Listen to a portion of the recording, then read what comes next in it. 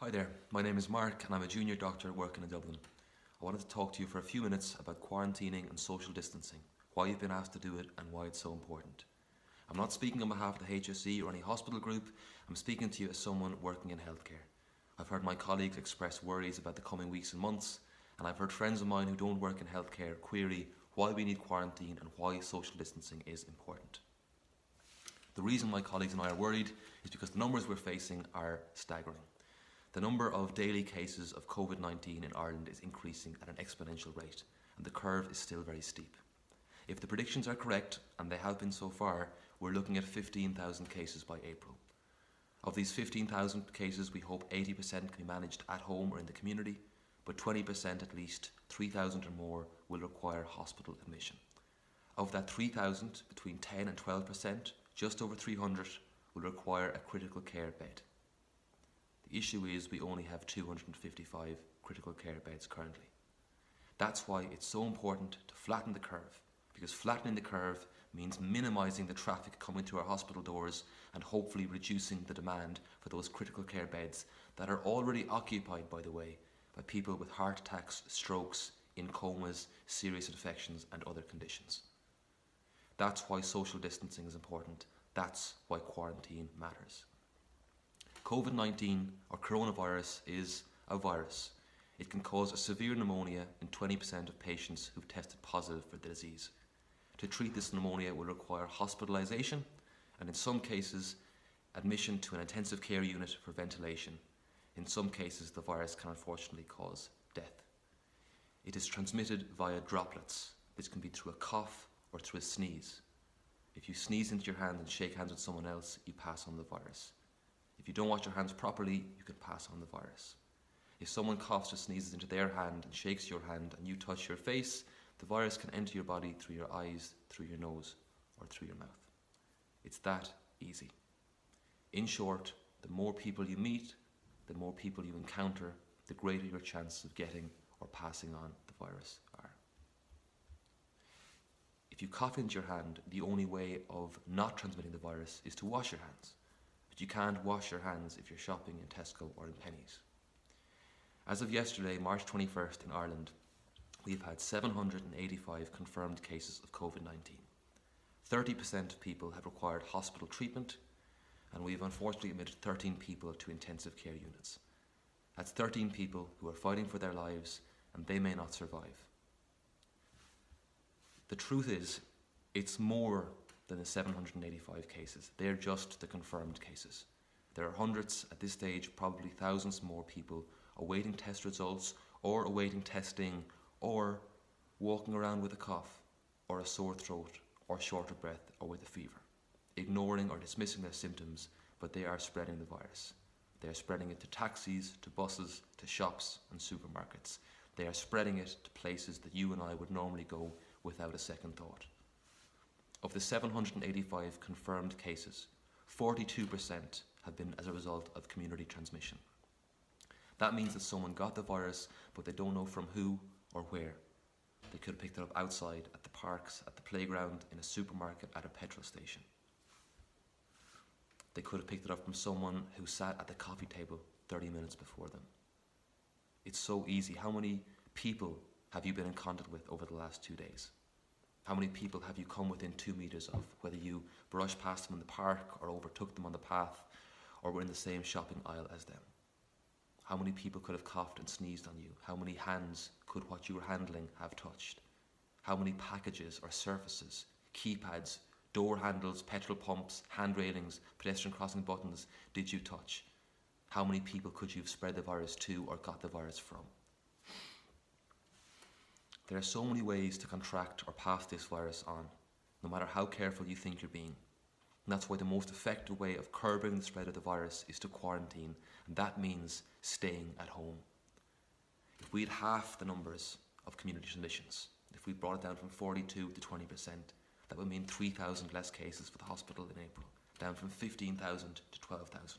And most importantly, it reduces the number of people needing critical care beds from over 300 to 240. It mightn't sound like much of a difference, but it is huge. It is huge. The truth is, As much as we try social distancing, and it's a good idea in theory, it's incredibly hard to implement. Ireland is not designed for social distancing. The cafes and coffee shops were busy this weekend. The parks were full. It's a nice day, you want to meet your friend, you want to bring your family out, I get it. But it's impossible to keep a distance of 2 metres in most Irish coffee shops. And if you go to the park, it's nearly impossible to stop your kids playing with other kids. They're kids, it's what they do. And if you do get coffee out somewhere, you don't know who sat at the table before you an hour ago. You don't know if they had a cough, you don't know if they're wearing gloves. The distance between people over a coffee table is normally less than 2 metres. If you want to do social distancing, there is no point in going to Tesco and giving someone a 2 metre wide berth at the entrance only to brush past or squeeze between two people to get milk minutes later. And I get why people want to preserve some semblance of normality. And I get why you might want to ensure local enterprise and local coffee shops are supported, but this time we have to prioritise our health service over our economy. If you want to exercise, please do it in your house. If you have a back garden, in your back garden. If you have a front yard, in your front yard, around your house or locally. If you want to get some coffee and meet a friend, tell them to wait a month. Make a brew or a pot at your house and call them or Skype them. I get that it's a worrying time and people want to continue doing normal things, but these are not normal times. They're strange times. There's lots of people uncertain, worried. They've lost jobs, they're facing financial insecurity. Maybe you're stuck at home, working from home, fed up at home. You feel useless or helpless. You are helping so much more than you think by staying at home. You are saving lives by being in quarantine. You are preventing the virus spreading and infecting someone else. If you have a temperature, or are short of breath or have an unexplained cough, please isolate yourself. Please call your GP straight away. If not, and you feel fine and you feel fresh, please stay at home. There's so many things that we're doing that can wait, and there's no point giving out about young people having house parties if you're going to Tesco to buy Pringles. Don't go to Tesco to buy flour for baking, it can wait. Don't go to the local shop to buy the milk and the newspaper, it can wait. Don't go browsing in town, don't go to Penny's. Who are you buying for? It can wait. So many things can wait, and they'll be there for us after waiting if we act properly now. And please, please stop shaking hands and embracing and hugging and kissing. I saw so many people do it over the weekend. I know it's weird not to do it. We're Irish, we're affectionate and we're welcoming, and it's bred into our DNA. It feels weird or unkind or strange not to greet someone warmly as you normally would, but it's so important that you don't.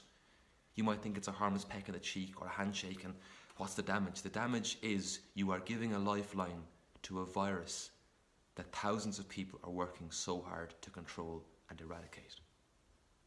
And this is not meant to panic you, but it's important that we know what we're facing here. You can't dismiss it as a flu-like illness. It's more than that. It has taken lives all over the world. It has taken lives in this country.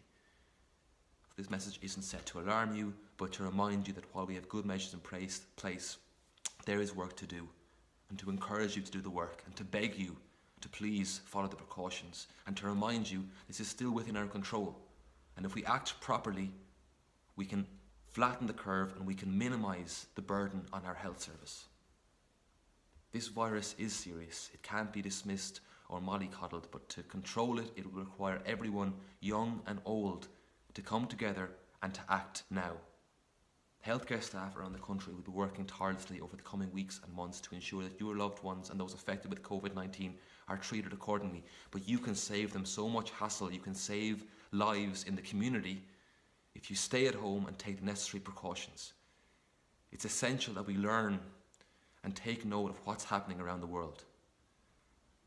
I watch the numbers and read about the devastation in Italy every day.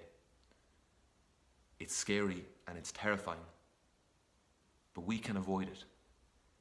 I don't want to wake up in 3 weeks' time and have to tell myself or my friends or my mother or father that we could have done more, because we can act now.